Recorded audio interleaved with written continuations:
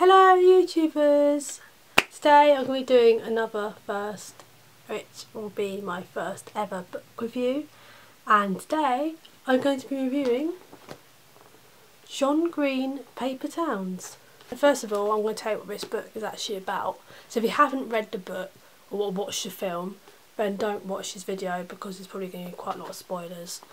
Of course, the book is about a guy called Quentin who is in love with a girl called Margot, who happens to be his next door neighbour. She lives opposite him. For like ages and ages and ages he's been in love with this girl and she never seemed to notice him. Then obviously one day out of the blue she climbs through his window of his house and they start this friendship where she takes him on this big adventure. He vandalises her houses and plays pranks and stuff on people like her ex-boyfriend and old friends.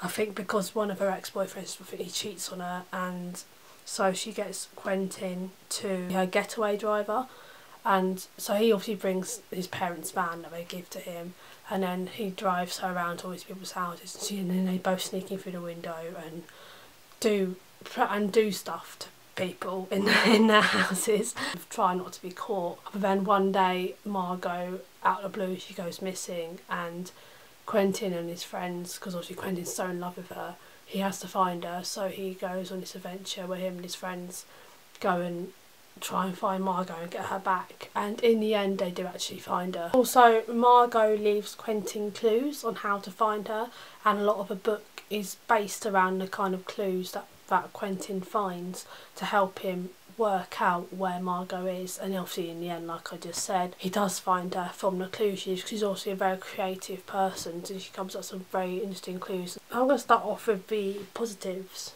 of the book. Basically, Quentin's been in love with Margot for like ages and ages, and Margot's never noticed him because, you know, she's one of those popular girls. She never notices the boys and other girls that aren't as popular as her and her friends. Obviously Quentin knows this, but I think it's quite cute that one day out of the blue Margot appears in his house and actually starts talking to him, and he's obviously really, really happy because he absolutely adores this girl. She's finally noticing him.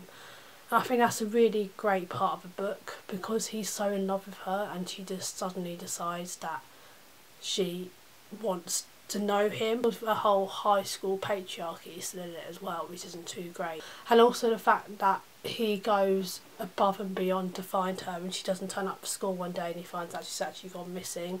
He's like, yeah, I'm going to find her, and gives him all these little clues. So that's quite a good part of the book where he finds all these clues about her and he's determined to find her. It really shows that you can love someone so much you go to the ends of the earth for them. John Green, in every single one of his books, not just in Paper Towns but in every single one of his books, he has a love story, and there's always somebody, it's normally the boy actually in his books. Normally you make it the girl, but in his books it makes it the boy, so it's even better. And the boy always goes above and beyond to get the girl, and in this case to find her, and she goes missing because he's that concerned about her, cares about her that much. Because it's more of a realistic part as well, because obviously in movies they really massively over exaggerate love and they do things that you'd love to have in your life but probably would never get.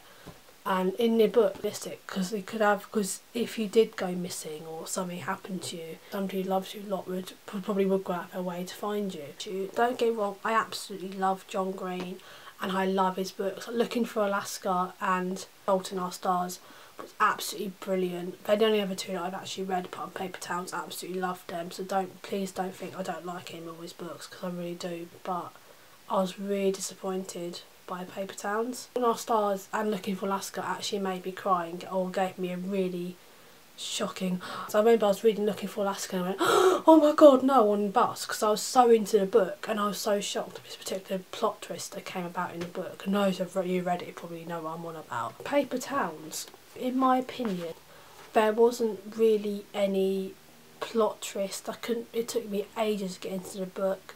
Margot notices him is really good. It's also quite mean because Margot doesn't bother him for so long because he's a loser kid, as they call it, as they are in most high school movies and stuff like that.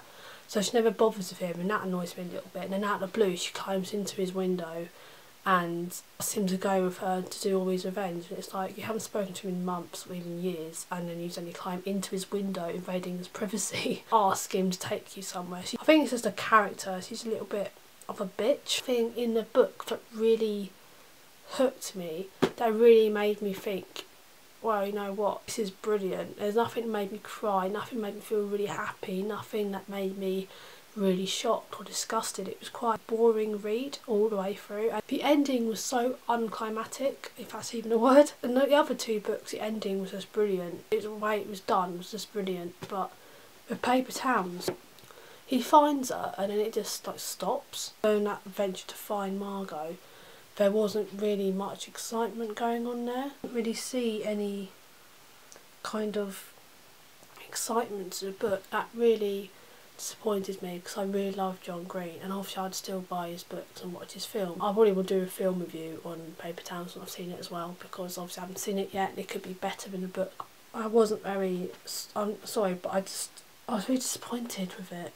I think it could have been a lot more exciting, and it wasn't. But obviously I'd not given up on John Green because I love him, and it probably was just one book that didn't work out well, which is fine. But I did like the love story in it, obviously, because I always like a good love story. Like I said, it's quite realistic love stories I quite liked. Yeah, I think that's pretty much it. I'm sorry, I probably annoyed a lot of people, but like I said, I still love John Green. If you like Paper Towns, fair enough. I just was a bit disappointed with how it turned out. Thank you for watching my videos, as always. I'll be doing more book reviews. I'm probably going to start doing book read throughs as well. If you like my videos, please subscribe to me. But I'm incredibly grateful to every single person who just watches my videos. I love having known people watch my videos and enjoy them, so please watch my videos, obviously, as you're doing. Hey guys!